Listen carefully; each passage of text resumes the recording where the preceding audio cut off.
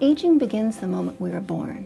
We have long thought that factors in childhood may set the stage for better brain function in late life, but we don't know why.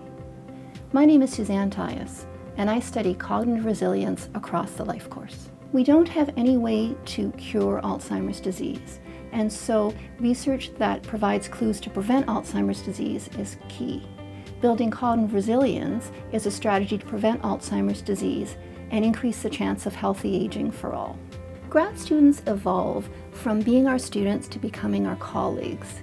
They become the leaders of the future and bring their own insights and expertise to investigating our health research challenges. Graduate students are one of the reasons that research remains new and exciting, as well as rewarding for me as a faculty member.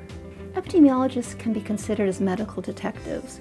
We put together clues to solve important health problems.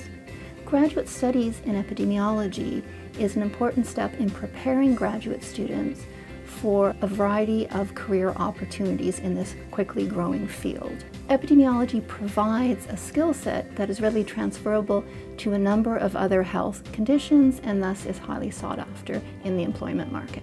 Teaching is a great opportunity to inspire a new generation with the health challenges that I think are most important, and also to be inspired by them and their enthusiasm and insights.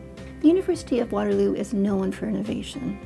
It also has a breadth of health research and perspectives that both encourages and supports interdisciplinary research. In addition, the University of Waterloo is committed to research that makes a difference, and that's a great fit for my research program that aims to improve the chance of healthy aging for all.